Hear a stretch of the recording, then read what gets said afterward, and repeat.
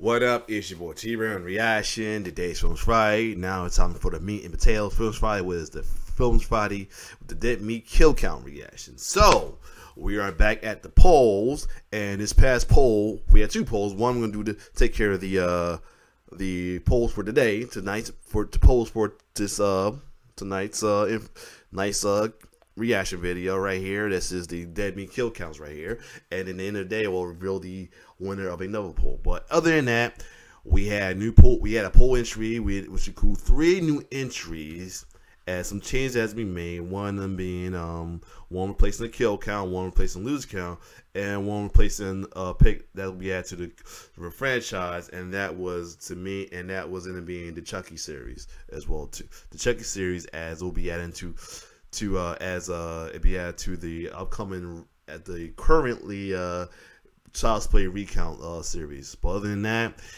so that being said, it was entries were Don't Breathe 2 and Mayhem, pair with Mayhem, Would You Rather pair with Happy Death Day to You, Scary Storytelling, and some returning ones such as Scary Storytelling Adult pair with Mountain Mass, Husk with Home Sweet Home, and Blood Quadrant with Wood Creek. And the results are, with the majority of 59%, the winning pair was Would You Rather and Happy Death Day to You, while the losing pair was Hush and Home Sweet Home. And let's get to the losing pair first. So the losing pair was Home Sweet Home and Hush, and which one was going to be saved? And it looks like Home Sweet Home will be saved, and unfortunately Hush will return to the redemption poll gulag as the final entry in the redemption poll. So next week after I do the return of the official new franchise series, the redemption polls will be the next poll after that. So anyway, now let's get into the winning duel between Would You Rather and Happy Death Day to You. As a lot of folks, there's a good amount winning one, not the other, and one over the other. Fortunately, the other got over, as Happy Death Day to You wins by 70%, with Would You Rather only with 30%. So Would You Rather will return to the poll once I return back to the official poll, because you know it's gonna be a couple while. As this next poll, the poll after that is the redemption poll. So anyway, other than that, let's get into Happy Death Day to You, a sequel to a reaction kill count I did not too long ago with the original Happy Death Day, which was very interesting as well too, and I also did the day. They talk with the Happy Death Day as well too, powered by Zorin. So other than that, let's get into Happy Death Day to You, the sequel, which came out in 2019. And without further ado, let's check it out.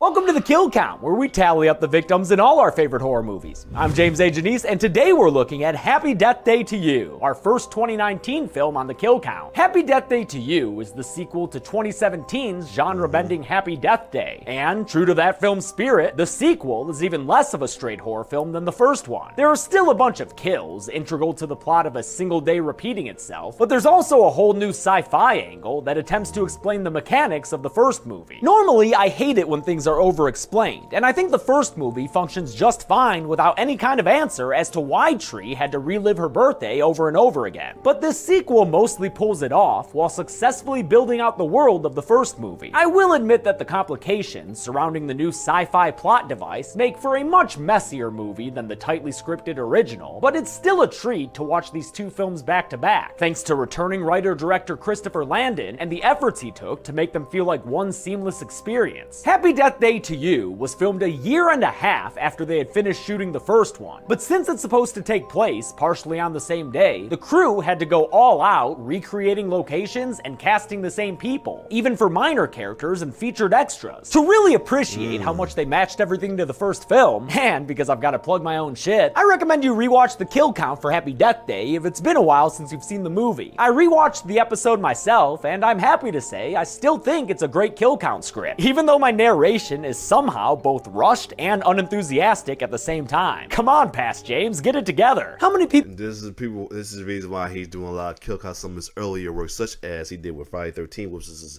actually his first work series, and the Child's Play. I think might have been his second one. It could be wrong, but yeah, that's why he's been doing a lot of recount as well too, because of that. People will die in this sequel, and how many new tree puns can I come up with while I count them? Let's find out and get to the kills. The movie begins with a bell tower ringing. Ryan Phan, Mr. Fine Vagine himself, wakes up in his car and makes his way back to the dorm, passing a snippy dog, a change-seeking bush dweller, and an intern on wheels in the process. Once again, these and other oddly specific things are there for us to re-experience when the inevitable time loop starts up again. Ryan gets to his dorm room and walks straight into the ending of the first movie, line for line. I'm not sleeping in my car again. It smells like Hot Pockets and feet. Get out! I just want clean underwear. Here's a perfect example, actually. Just compare that to the same scene from the end of the original and see how well they recreated it. I'm not sleeping in my car again. It smells like Hot Pockets and feet. Get out. I just want clean underwear. But unlike in the original, when that scene ended with a push-in on a bumper sticker and a cut to credits, this movie continues, with Ryan going to the school's quantum mechanics lab. There, he and his nerd squad of new characters, Samar and Dre, are fucking with some heavy-looking super science shit. Their machine apparently had some kind of high-energy output the day before. Yesterday, 12:01 a.m. Meaning it's probably the cause of Tree's repetitive growth cycle in the first movie. But Dean Bronson, another new character, is sick of the blackouts and lack of results coming from Ryan's quantum thesis project. Consider this joke of a project. Time out. That girl from Happy Death Days, that girl looked so familiar. I think she might have said, I think they might have said where she came from. Hold on a second. Hold on. She got, yeah. Chainsaw Massacre. That's what it's at. That's who that is. The Chainsaw Massacre. That's what I thought. I think he did mention that. I'm not sure. I could be wrong. I think he did mention that before. But yeah, the one that got at the end. Yup. Oh man. Suspended, effective immediately. What? Ryan pouts on the couch and gets a real creepy picture texted to him, and he follows this digital peeping Tom trail into a chemistry lab, where his inspection of a closet leads to death via babyface. Oh no! Stabs him in the chest. Like the original, this movie is PG-13, so don't expect a lot of gore. But hey, at least we got an impact shot. Ryan wakes up in his car, and you already know what to expect here. Hyper Hound, Shrubbery Shrub, Skateboard and Coffee Boy. This movie knows you know what it's all about, but it'll run through the familiar fast enough. Don't worry. In fact, right away, when Ryan mentions having deja vu to Tree and Carter, they recognize that he might be barking up the same tree that she was. But when he says that he too was killed by a baby-faced heel, they get confused. Toombs is dead. So is A baby-faced heel, like it. Lori.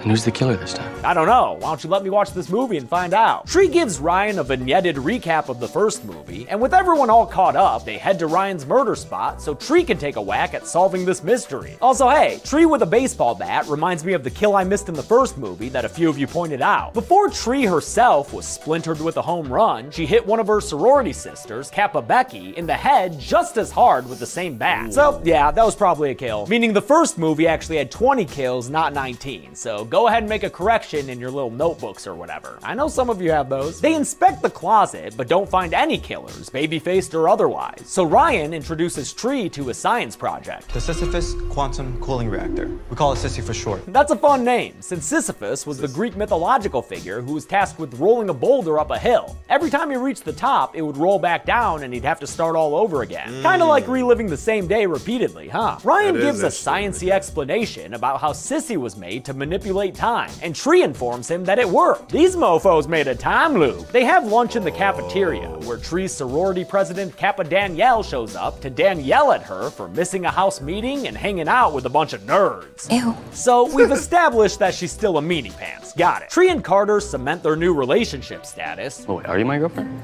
Kinda. As she tells Ryan he's got a whole bunch of dying to look forward to. Hopefully he'll be better than her at keeping a kill count of all his deaths. I died 11 times. Oh yeah, Tree? Cause in my video I counted 10, so I hope you've got the receipts. In an effort to keep Ryan safe from the new babyface killer, Carter suggests that they go to a basketball game so they can have safety in numbers. But yeah, that might not be the best idea. Shit. It's like hiding from Chucky in a doll factory. Oh wait, they did that, and it was awesome. Never mind. The game gives Tree a chance to check in on plot lines from the first movie, like that Tim guy's recent emergence from the closet and the sadness she still feels over her dead mom. But then an alarm goes off, sending the student body flowing through crowded hallways, and sure enough, an especially mean-looking baby starts making their way towards Ryan. Babyface eventually catches up to Ryan in the basement, but they're knocked out by Tree, and when they demask the individual, they're shocked at what they see: a second Ryan. Ryan, too, wakes up tied to a chair and tries to explain. I was trying to close the loop, but somehow I got knocked into a parallel time loop. Talk about timey-wimey. Ryan 2 says that they have to kill Ryan 1 for butterfly effect reasons, I guess. But instead, Ryan 1 boots up the sissy machine and ignores his doppelganger's warning. You don't understand what you're doing! Shut up, fake Ryan! As the machine lurches to life, Dre, Samar, Dean Bronson, and some security dudes walk in, and things go to hell in a handbasket. When Sissy finishes initializing, it releases a huge science fiction explosion that blows everyone back in super slow motion while the flower duet plays. Like always. After everyone crashes, the lights go down, and we're back to a familiar scene. Bell tower chimes, waking Tree up in Carter's bed, with him greeting her a good morning, and her phone playing that awesome ringtone again. Yes, Tree is back in yesterday yet again, resulting in some understandably unbridled rage. Ryan! You dumbass! This sucks! It sucks the biggest mega balls in the history of shitball suckeries! Although Ryan and Carter don't understand what's happening, they follow Tree as she cuts through the campus and freaks out over seeing the usual activity. But she soon learns that things aren't exactly the same. For instance, Lori and Carter appear to know each other, and Lori didn't even make a poison cupcake for Tree. Ryan surmises that maybe Tree is in a sort of multiverse situation. Although she woke up on the same day, it wasn't necessarily in the same dimension, and thus the minor differences she's been noticing. Like I said, this plot might seem confusing, but a little featurette on the Blu-ray helps break it down. When Sissy misfired, it created a time loop on Monday, September 18th that we saw play out in the first movie. That loop closed when Tree killed Lori, but then another loop was created, I'm not sure exactly how, this time for the next day. But when Ryan booted up Sissy yet again, he reset the original loop, only in a parallel dimension. That's mostly the same, but has some minor differences. Also, some major differences, like how Danielle and Carter are now a couple.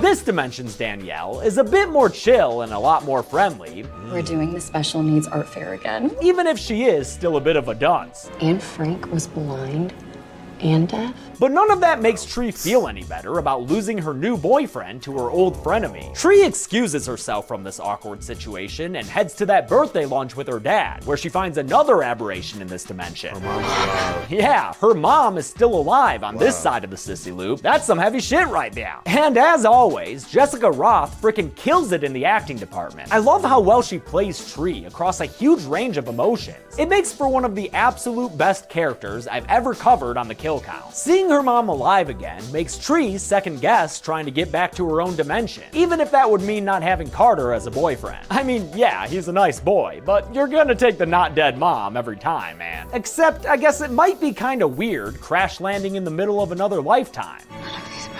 Mine. That night, Tree sees on the news that John Toombs is still around in this dimension, so she makes her way to the hospital to stop him from getting out and killing people. He's not in his room though. Instead, there's just a police officer who arrests Tree for brandishing an axe at him. Come on, Tree, you should know how scary it is to have an axe waved around at you. As the cop walks her out of there, he's ambushed and attacked by Babyface, who kills him with a couple of stabs to the midsection. It quickly becomes clear that this dimension's Babyface isn't Lori, since, you know, she's standing right there. And Lori tells Tree that she just took John Toombs to an operating room, so this Babyface can't be him either. Looks like we're in for a game of Who's That Babyface? Tree and Lori wind up on a hospital floor. By the way, I'm really trying to go back up my statement because I keep thinking that's Jenny all grown up, but it's not. Okay. under construction to be the school's newest scare zone. And while walking through it, Laurie turns around to reveal a knife in her belly. She dies, bleeding from her mouth, another victim of this dimension's mystery babyface. The Bayfield baby chases Tree with a sledgehammer all the way to the rooftop, where Tree's eagerness to get away results in another death, her own, after she falls off the edge many stories to the ground below. You'd think a hospital would have safety railings around its roof. She wakes up at square one again on the same day we watched her relive in the original. But this sequel's new costume designer, Whitney Ann Adams, who I had an awesome, lengthy conversation with after a screening of this movie I went to, decided that even though Tree would be stuck repeating the same day again, she wanted to have more fun with Jessica Roth's wardrobe. Excuse me. Got to get out of these disgusting clothes. So be on the lookout for Tree's 17 costume changes that Whitney got to pick out for Jessica to wear. Way to help elevate the movie, Whitney. Tree tells Ryan to just close the loop so she can stay in this current dimension with her not dead mom. But the Geek Squad admits to not knowing exactly how Sissy works. In fact, they would need many days of trial and error to figure it all out. But since the same day keeps repeating itself, I just want to double check.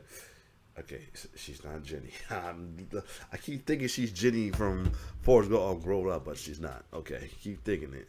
The little kid version of Jenny. There's no way to keep track of their results. That is, unless Tree becomes a human notepad for them and is able to report back on every failure after the day resets. Even though it's hard sciencey stuff, Tree sees no other way. So we get ourselves another music-backed, death-filled montage. In it, Tree learns what doesn't work, and then, to avoid a painful death at the hands of a babyface killer, simply kills herself to reset the day. The first time is via a hairdryer in the bathtub, which is enough to kill anyone who's not Uncle Fester. Damn, Tree, looking hot as a forest fire there. The second self-inflicted death comes from some drain cleaner, which she drinks right there in the middle of the supermarket. You're gonna want to flush your pipes after that one. They came up with the third death during reshoots for the movie. After seeing Carter and Danielle all lovey together, Tree goes skydiving without outerwear or a parachute, and somehow perfectly times her jump to green screen fall in front of the couple onto the concrete. I hope she yelled timber on the way down. The fourth death also came from reshoots and makes the tree pun for me, since she sprints her way into a tree chipper and is turned into a fine spray of red. Also, the tree chipper's company name, Biff, is a reference to Back to the Future, since earlier they had mentioned that clear influence. Are you serious? You've never seen Back to the Future? Sorry. This montage of failure is capped off with another cool transition effect, just like the first one had, with Tree falling from the top of a bell tower through time and space itself to land once again in Carter's bed. End montage. All of these deaths have left Tree feeling pretty wilted, so she lands herself in the hospital where she's tended to by Dr. Gregory Butler, that licentious professor who, if you'll recall from the first movie, had been sleeping with both Tree and Laurie. Only in this dimension, Gregory doesn't recognize Tree at all. We saw during the montage earlier that he's still been sleeping with Laurie though, so when Tree tells him that Laurie's about to get killed by someone in the basement, he runs off to save his student paramour. Tree escapes her room, knocks out the hospital police officer, and steals his gun to go hunting for babies. That sounds less humane than it is. But instead of a dirty baby to kill, Tree finds Laurie, who's already been got. Looks like a couple of stab wounds to the chest. 53 minutes in. Call it. A baby face appears behind Tree, but a hospital mirror allows her to shoot him a couple of times. As he dies, she demasks him to find John Toombs, just as handsome as ever. Thanks for the extra kill, John. She asks Toombs who set him free, but before she can get an answer, the real babyface killer grabs her from behind. Seeing no other option, Tree decides to shoot at a tank of gas and kill both herself and this dimension's babyface, giving us 2 more kills for the count. Tree lays out all the knowledge she's learned in her many trial runs with this experiment, and with all these failures on display, there's apparently only one remaining solution to the problem. Whatever they do works, and the system boots properly. And just in case you need it spelled out why they're so happy here, Ryan summarizes the situation. Just so we're totally clear, one variant closes the loop in this dimension, and the other one sends you back to your original dimension and closes that loop. It's final decision time. Stay here or go back. Tree tells Ryan that she's planting her roots here in this dimension, so he boots up the sissy and it fails. Why did it fail? Well, apparently, Samar got a virus on the computer by opening spam porn, although he denies it like you might deny eating pieces of shit for breakfast. No! Ryan's gonna have to spend 7 hours manually re-entering all that code. But instead of using that time to save Laurie from Babyface at the hospital, Tree would rather just lay low and survive so she can have a happy, mom-filled life. I have to stay alive.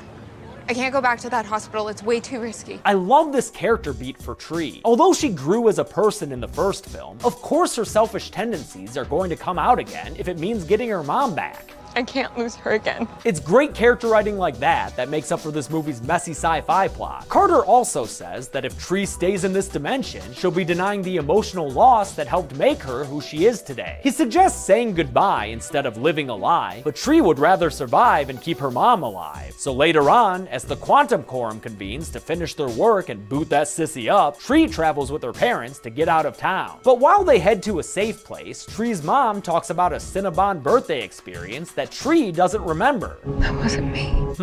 Tree might want to rethink staying in this branch of reality. Oh look, the university's power substation. Wonder if that's important. At a motel, while watching Creature from the Black Lagoon, Tree talks to her mom about life and second chances. When her mom says that she would always choose to be with her dad, no matter how many redos she was given, Tree realizes that she wants to be with Carter. It's gonna be kinda hard to do that though, since Carter has taken it upon himself to save Laurie in the hospital. And as Tree sees on the news, he joins Laurie and the hospital police officer as a victim of Babyface's killing spree that night. And yeah, these kills will go on the count since they happened within the present story of this movie, even though they were off screen and only revealed to us in a news report. Since Tree doesn't want Carter dead forever, she tries calling Ryan so he can cancel Sissy's loop closing. When he doesn't answer, she runs out of the room and drives her car to that power station they passed earlier, where she's able to stop Sissy's loop closing at the very last instance by crashing into the station. Tree is killed yet again in the high-impact car crash, which also shuts down power across the entire university and puts an end to Sissy's efforts. The next day, or the same day, Tree tells Ryan that she wants to go back to her original dimension since she doesn't want to be stuck living in the past. While he gets all the science in order, Tree goes and gives this dimension's Laurie a pep talk telling her to dump the dork Dr. Gregory. More importantly, she also meets with her mom for one last conversation wherein she says goodbye and that she loves her. So I got a feeling it's either the mom or the doctor. I got a feeling that's the film. That's two things. Ideas. Two feelings I got. That's the true Babyface killer. I got an idea. I could be completely wrong, but that's my hunch. Something everyone who's lost a parent would absolutely kill to do. It's another tearjerker scene in this genre-bending movie, but thanks to the acting talent involved, it works and never comes off as hokey, even with the Hallmark Channel shot of them blowing out a candle together. You're always gonna be my little girl. With this dimension's loose ends tied up, Tree has the Quantum Rangers go power up the Sissy machine to send her back to her own dimension. Unfortunately for her, that's when Dean Bronson shows up and shuts the whole thing down. Or it could be him. It could be Dean. Sissy is taken away to his office, and the students are left forlorn, since Tree is so weak from all of her dying that she's not even sure she'd be able to come back after another reset. This leads to something that probably no one expected going into this movie. A friggin' heist sequence, complete with a very wacky diversion for the Dean in the form of Danielle acting like a blind French foreign exchange student. It's a scene with extremely broad humor, and even though actors Rachel Matthews and Steve Zissou are giving it their all, it gets just a tad too silly for my tastes. Checkmate. Danielle gets Dean Bronson's keys to the others so they can sneak into his office and roll the Sissy past his awesome kitty portrait. And in no time at all, they're booting that bad boy up. Since it's gonna take them a while to get it back online, Tree figures that she can still save this dimension's Laurie from her Babyface death. She heads to the hospital and steals the police officer's gun again, then busts into John Toombs' room and saves Laurie by shooting Toombs to death right out of his bed. They run down the hall and encounter the new Babyface who's been trying to kill Laurie, and it turns out that new Babyface is Dr. Gregory I was right. Tree lays out everything she's deduced by now. Gregory's wife Stephanie found out about his affair with Laurie, so Gregory, like Laurie in the first movie, freed Toombs and slapped a baby mask on him so the criminal would take the fall when Gregory killed Laurie to save his marriage. Slow clap for figuring all that out, Tree, but why's Gregory still smirking? You see, there's one little detail you failed to realize in all this. Oh really? What's that? Me. Her? Laurie is shot in the gut by Gregory's wife Stephanie, and the couple prepares to dispose of Tree too, so they can clean up after his affair and keep their marriage. Whoa, okay, so I was half right. I was kind of half right, but good twist right there. Wow. Looking strong. It's a little convoluted, but I think I've got it, as long as there aren't any more twists. Oh shit! I want a divorce. Damn it, Gregory, what are you, man? One half of a ghost face killer couple? Carter shows up and Facts. That definitely some shit you see on Scream or Scream or The Party. I'll forget The Party, but Scream definitely. distracts Gregory, who then chases Tree into an MRI room. Although he has the upper hand at first, Tree realizes where she is and turns the tables with a Jason X one-liner. You're screwed. The MRI pins Gregory against the machine behind a wheelchair, and when Tree lets go of the screwdriver in her hand, it impales Gregory in the gut. I'm not sure if he's like dead right here, but I'll put him on the count anyway. And although we see Stephanie getting wheeled away on a gurney there, I'm gonna leave her on the count too. Screw it. Lori, however, is clearly not on the count, since she survived and gets ushered off for medical help. During all this, Dean Bronson figures out that he's fallen victim to a ruse, a cunning attempt to trick him, and realizes that the sissy is getting booted up again. There's some slow motion cross-cutting between Dean Bronson breaking into the quantum lab and Tree and Carter moving in for a kiss, all while Sissy gets closer and closer to booting up and sending Tree back to her own dimension. Thanks to some strategic leg hugging by Dre, the Dean isn't able to stop Sissy in time. The machine boots up and the sparks fly, literally and figuratively, before we find ourselves back in the original dimension, sitting in the aftermath of the Sissy's initial explosion. Wait, double check your dimension, Tree. Danielle? Who? Jackpot! The Nice. movie ends right then and there, but we do get a mid-credits scene that shows our heroes picking up trash on campus to make up for their science explosion. And don't judge Samar for eating that ground churro, cause you wouldn't waste food either if you spent 200 days lost at sea. The students are picked up by some G-men in dark suits and dark sunglasses and taken to DARPA, where Sissy is now held by the government. But in order to make the machine work again, the G-men say they're gonna need a test subject that they can intentionally put inside a time loop. Cue this very strange ending of Danielle waking up in bed screaming, possibly in the middle of her own time loop? Alrighty then. How many bodies did Babyface make like a tree and leave flying around? Let's find out and get to the numbers. So y'all actually picked a good one to this one. I know DK wanted Would You Rather. Shout out to DK Lounge though, one of my loyal viewers of my kill count reactions. Whoa, guys, I just came from another dimension where I'm Lucy's pet.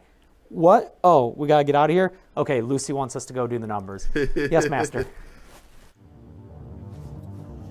If we include Stephanie, then 20 people died in Happy Death Day to You. The victims included 7 men, 1 unknown babyface that could have been Gregory or Stephanie, and 12 women. Again, giving us the rare pie chart with more women than men, but also again, mostly because 8 of those lady deaths were Tree. With a runtime of 100 minutes, we had a kill on average every 5 minutes flat. I'll give the golden chainsaw for coolest kill to the tree chipper death during the montage, because I love a good pun. It also had some blood in there, which most of these kills were lacking. Dull machete for lamest kill will go to John Toombs when he got shot by Tree a couple of times. Partially because that's when I was starting to get confused about what was going on. And that's it. Happy Death Day to You came out in 2019, and although it's a fine sequel, it didn't do as well at the box office as Blumhouse had hoped it would, so there may not be a third film.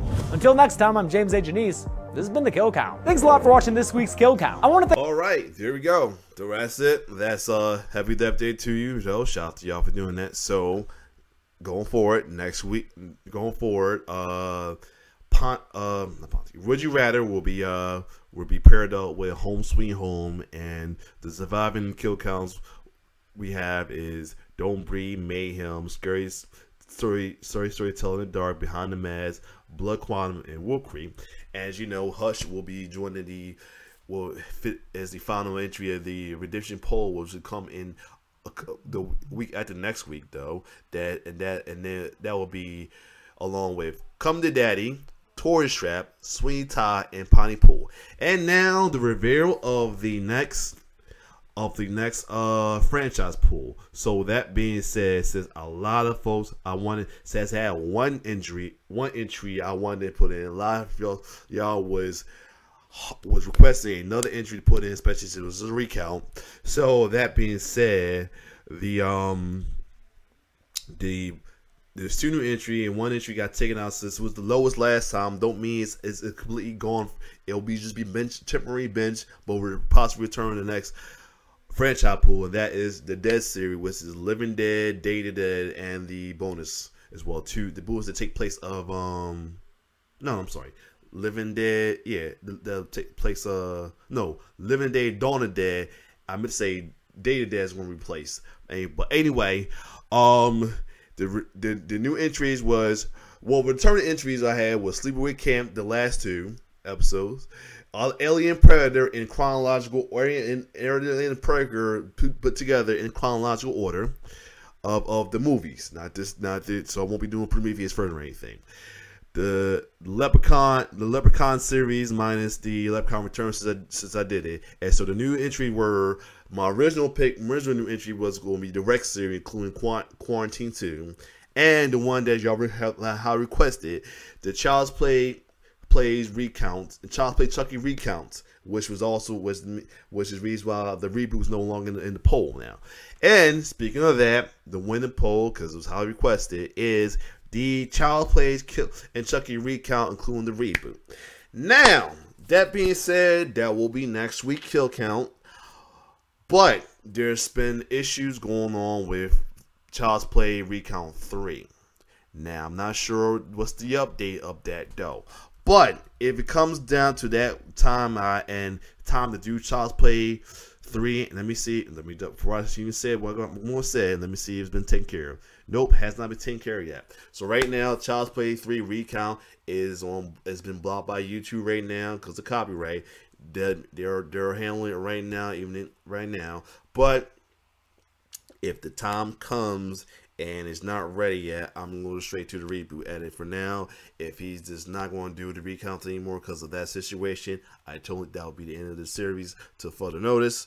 But other than that, as you see, the newer kill count he has is X. I will add X to the next new poll going, which will be many weeks down the line though, because you know a couple of weeks after next week, showing my secrets. The weeks after next week will be the redemption poll. But other than that, if you like my reaction, like, share, subscribe to my YouTube channel.